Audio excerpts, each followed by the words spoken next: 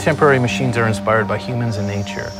So within the human body is everything that you need to learn about the machine and vice versa.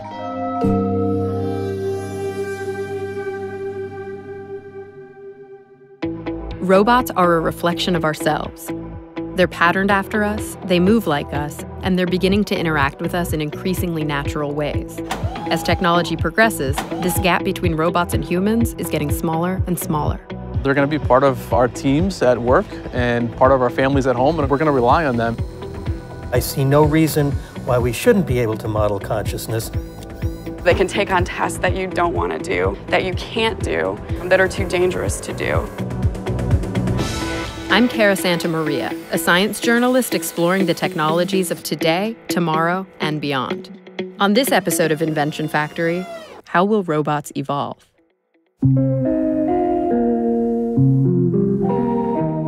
If you think about the history of robotics, you had robots in cages, doing things very precisely, very quickly, but they're not really aware of their surroundings and not made to be in close proximity with humans. What we've seen happen over the past number of years is robots coming out of cages and put them in close proximity with humans to do different types of tasks together.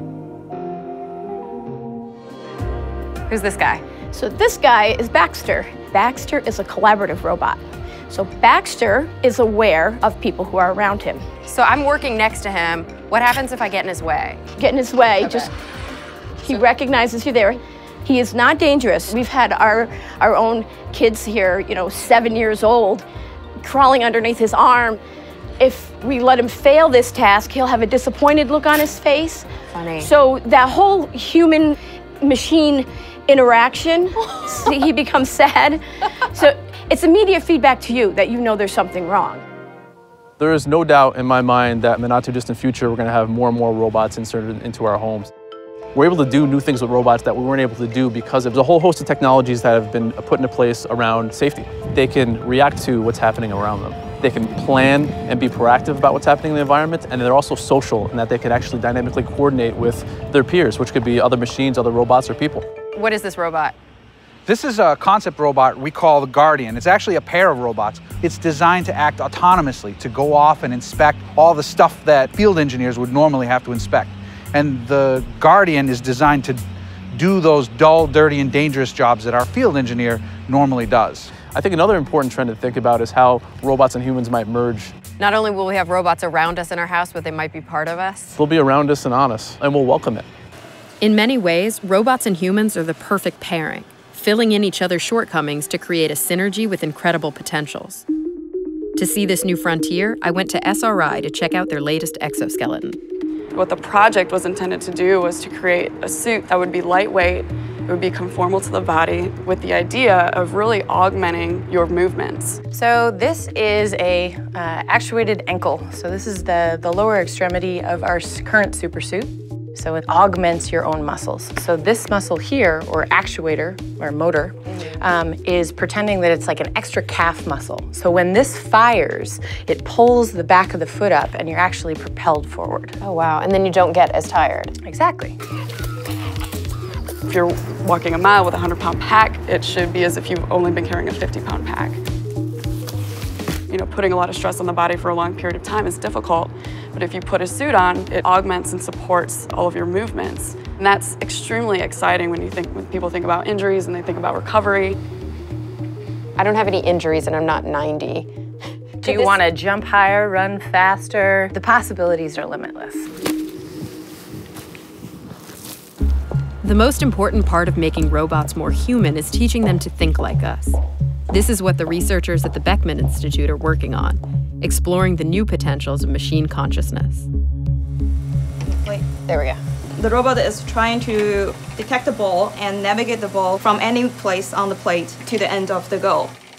He just did that really easily. Does he always pick the shortest path? We're not pre-programmed any of the motions he's going to do, but he will actually explore, and if he can finish it in the shortest time, then he will get a reward.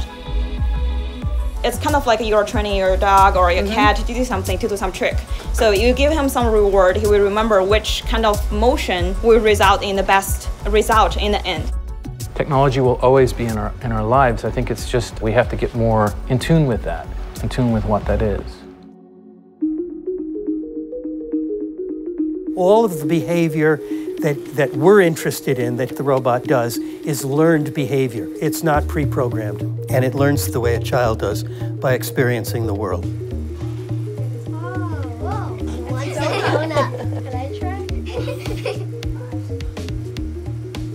What is he capable of? Well, that's what we're trying to find out. We're getting him to do more and more complicated things every day.